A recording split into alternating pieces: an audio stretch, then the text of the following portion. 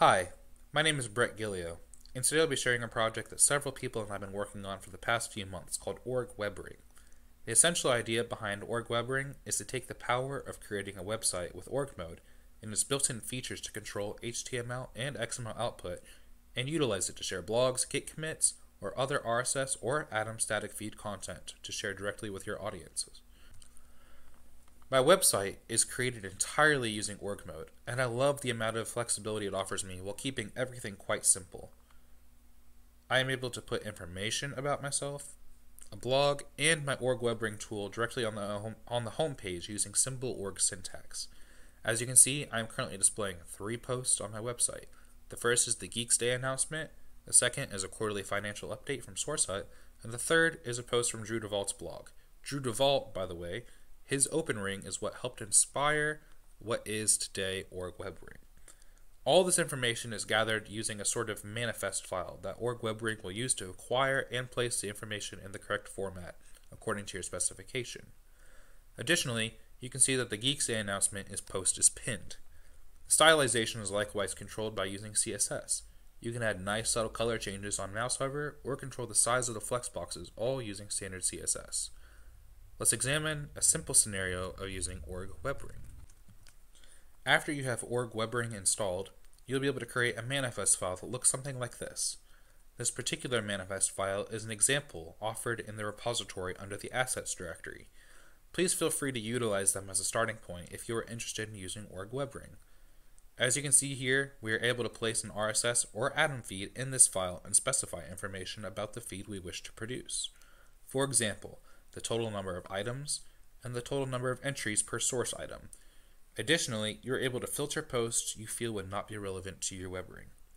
We can take this example file and run the dispatch and see the result.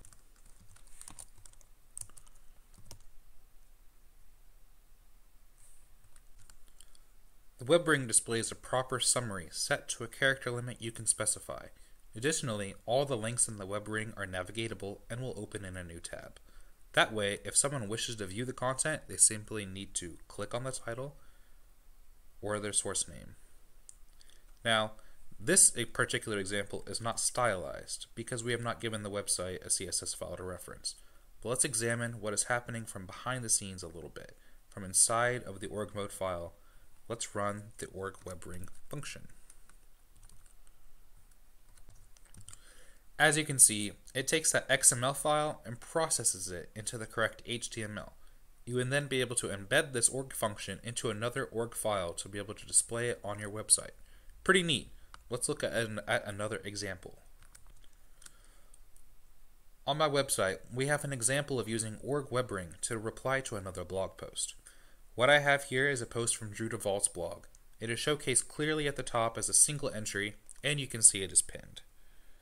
The pinning functionality ensures that this post is moved to the front of the hypothetical webring and guaranteeing its visibility. This is then coupled with a few changes, such as disabling the generation time, which would not be relevant to the readers, and a change of the text in the header to demonstrate it is indeed used as a reply. An example of this is also provided in the assets directory. Last, we can use org-webring as a blog planet, which is one of my favorites.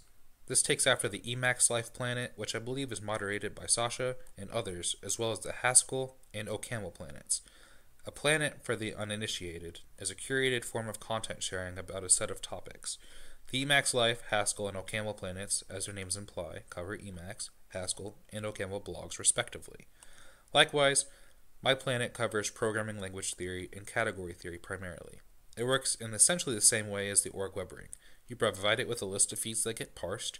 However, unlike the webring, the planet function has no limits on the number of entries per source, and the displayed number of posts is increased significantly. Additionally, the syndicates, or sources, have their feeds shown visibly to users who may wish to fetch them. A planet is typically meant to be a standalone page, and not something you would embed in another page like a webring. All of this is provided under a single file in the org-webring package, as the code reuse is quite high. Aside from my own website, we can view the org-webring being used in neat contexts with varying stylizations. Here's a nice example from Mikhail Kirilov at w96k.ru, featuring a 4 symmetrical flexbox layout. and appropriate Russian language time encoding, which can be also set in the org-webring manifest. Another is an example from Camilo Mezzagayete using OX-Hugo with org-webring, and likewise features the correct Spanish time encoding. Last, my other website, workircd.org, shows the webring being used in combination with OCaml's tooling supalt to fetch Git logs for that project. You may obtain org-webring directly from SourceHut and add it to your load path. Additionally, you will need to obtain xmlgen.el, which is unfortunately not yet on ELPA, although I have been trying to get this rectified so I do not have to rewrite org-webring's XML to HTML parser. Or, if you're one of the cool kids using my favorite package manager, GNU Geeks, you can obtain it like so.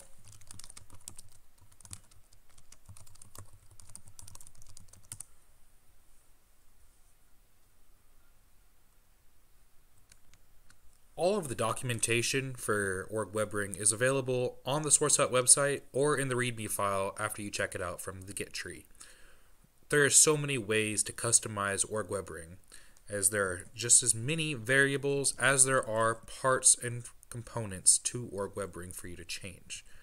All of this is able to be done simply from that same manifest file.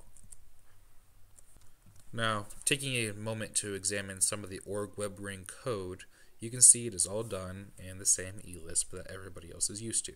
Now, admittedly, my eLisp is not as strong as probably somebody else's, so if you are an eLisp ninja, please feel free to send a contribution or a patch and tell me what I'm doing wrong.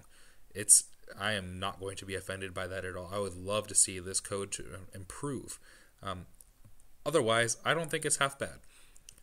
Considering that my experience with Lisps is usually in Scheme, me moving from Scheme to eLisp was not all that hard.